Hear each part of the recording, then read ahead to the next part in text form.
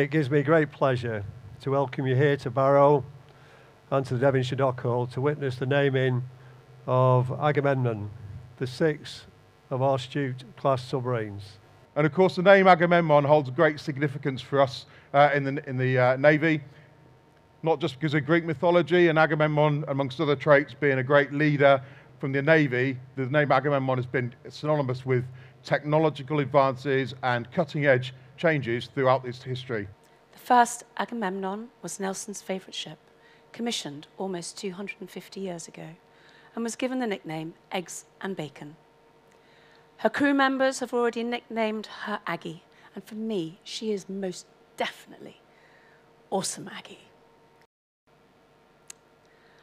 I name this boat Agamemnon. May God bless her and all who sail in her.